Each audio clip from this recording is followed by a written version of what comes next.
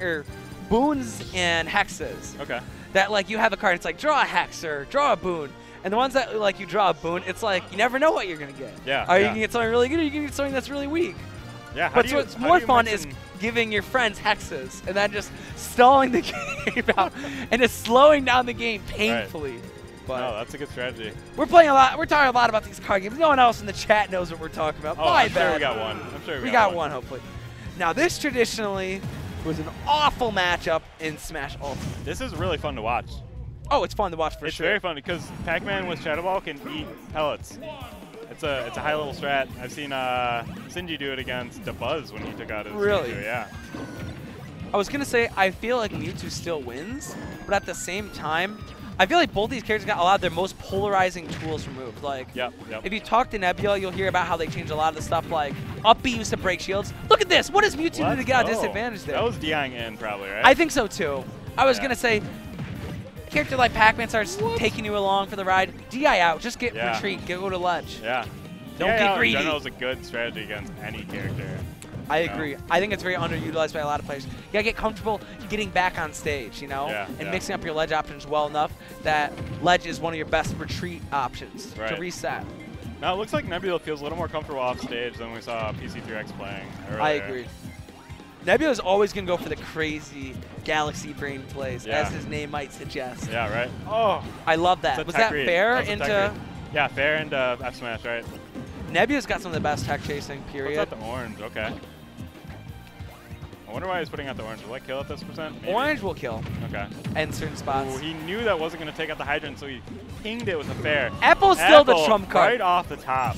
There's something about the way the apple just goes diagonal at that nice mangle. Yeah. That, like, everyone feels like they're ready for it. And in this game, because you can't air dodge multiple times, it's even better at catching landings, in my opinion. Oh, he punished him with the grab. Okay.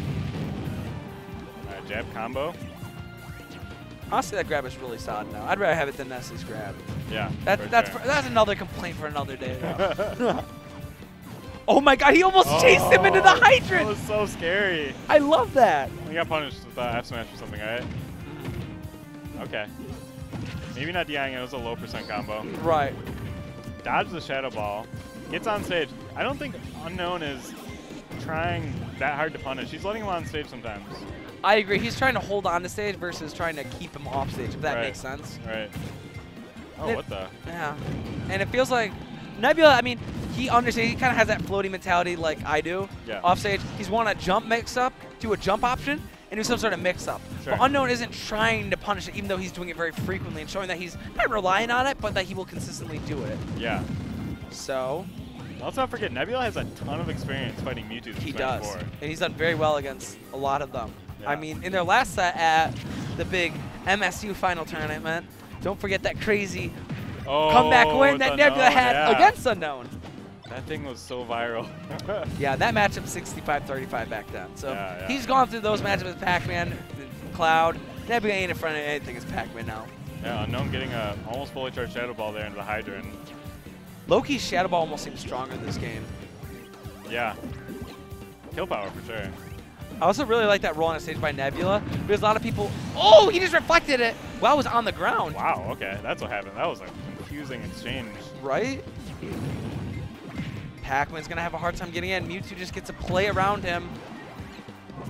All right, didn't reflect the orange. Now he's off stage. Parries the fair and gets in the nair. Great parry. We're going to assume it's intentional. Like, we're going to assume every parry is intentional. That, as long as it's not done by me. I won't lie. I've never done an intentional parry in my life. No way. Whoa! Uppy. Just swoosh on in there. He gets back to the trampoline. I mean, he does. Oh, no! No. Oh. Sometimes you just get a little bit greedy down in the glass. Commentators cursed him. I was like, he does up B for a living. Right. And he misses it. That was something. Even alive. I think these guys are the 4 and 5 seeds, so this tournament could be wrong. Okay. But. So Unknown was good for reflecting the key there. Trying to reflect the key, but it missed. It went under. Gets back and just. Oh, he's trying to grab ledge. Okay. Unfortunate. For sure. There's so many more SDs low-key than in Smash 4.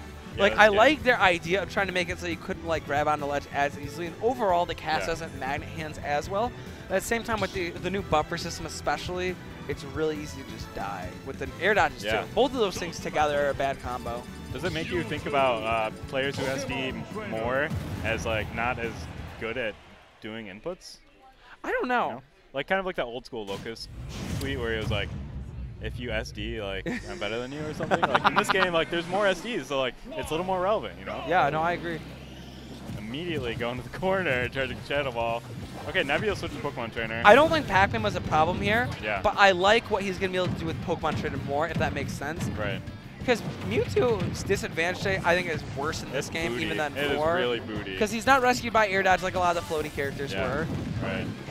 You know, his fair isn't as good, even though it's very good. And as you can see, he did work with Squirtle. He's at 74%. Yeah. He can get something right now and kill him, because Mewtwo's still kind of light, you know? And Mewtwo's such a big body, an up B Vine Whip is going to be so easy, honestly. He's not dead. He's up. All right. He almost got him with Ivy with the down air. But that fair would have killed that 74. Okay, yeah. Easily. Oh, wow. It scales really well at the ledge still. It's not like a kill at 120 anywhere on stage kind of thing anymore. Nebula told me the other day he's been trying to practice a lot more with Charizard, so let's see how this pays off. That was a couple weeks ago. Okay. Clipped by Shadow Ball. Charizard is the one that people are the least scared of, but you might be able to use that against people if that makes sense. Yeah, you know? the old Ganon fear versus respect kind of thing, right? Yeah, exactly. You can really tip the scale. Gets a whatever, confuse, and down it's confusion. Yep. Leaving you shaking your head, man. Like, what's going on, man? Unknown getting some good percent right now. Nebula could use a back throw right now. I think that would kill near edge. Yeah, for sure. Unknown's not giving him any control here, yeah. Okay, down tilt. That's going to kill. Yeah. You played yourself there trying to go off stage in that kind of situation. Not against Ivysaur. That's got to be your top goal when playing against Ivysaur. Don't go off stage or under him at least. Because Ivy's got some good walls, but against a character like Mewtwo that's got some good mobility. Yeah. Like, that was just one of those things that's like you weren't really risking anything by letting him come back. You didn't need to kill him there. Yeah. But he still got 80%, so who am I to kid? Right.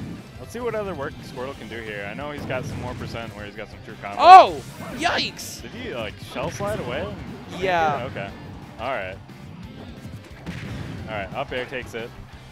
Ivysaur now. Ivy surprisingly heavy. Yeah. Another roll that he got away with on stage, not getting punished, even though Unknown had the spacing for it. Yeah, we'll see next time if he tries to roll. Exactly.